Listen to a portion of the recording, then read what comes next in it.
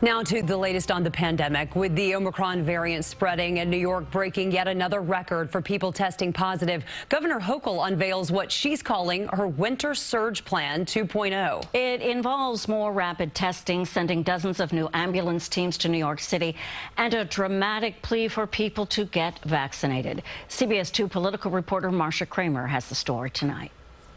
With the Omicron-driven COVID surge continuing unabated, 76,555 new cases and a 22.5% positivity rate. We're breaking records every day. Governor Kathy Hochul makes a dramatic plea for New Yorkers to get vaccinated and boosted as the best way to avoid the worst effects of the disease and to avoid hospitalization.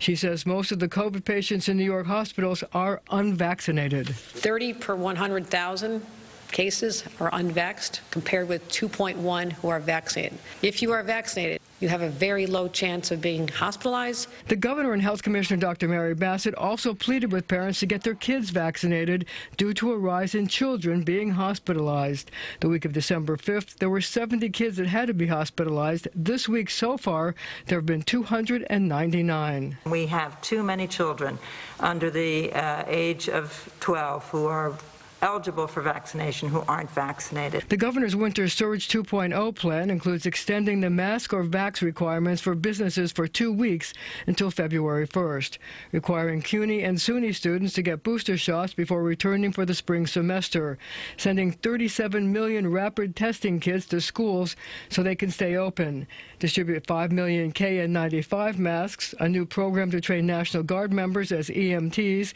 and sending 50 FEMA ambulance teams to New York City to augment EMS, which has been depleted by illness. As part of her plea to get people vaccinated and boosted, the governor enlisted a wide range of elected officials, including Senator Chuck Schumer and Mayor-elect Eric Adams, to make video testimonials.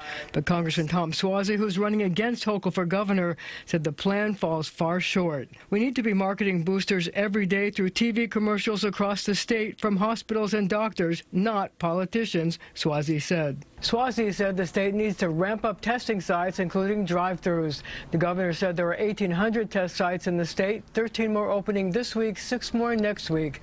In the newsroom, I'm Marcia Kramer, CBS 2 News.